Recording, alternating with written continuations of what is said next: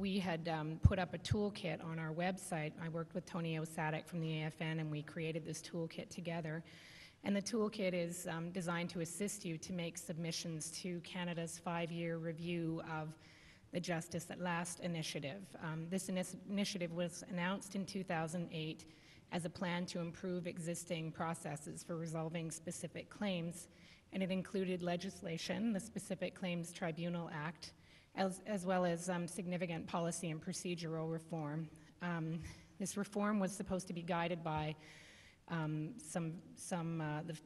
following principles: that claims should be settled through negotiation, mediation, that the process should involve clear communication and transparency, and that the process should be sped up significantly because of the large backlog of specific claims.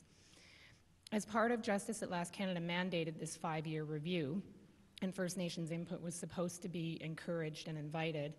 This hasn't happened.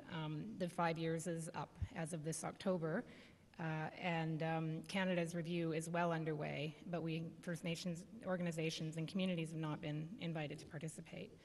5 years into Justice at Last, we found that the principles that guided it have not been upheld.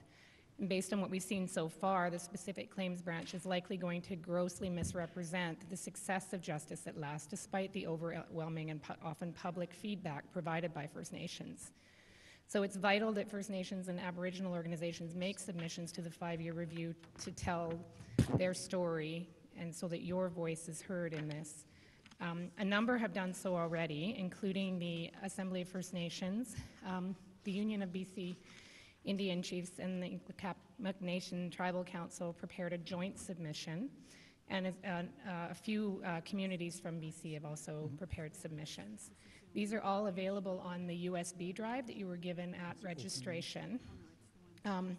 In preparing our submission, we discovered it's quite a cumbersome, kind of technical, time-consuming process, so we created this toolkit to make it quicker and easier and encourage communities to make submissions.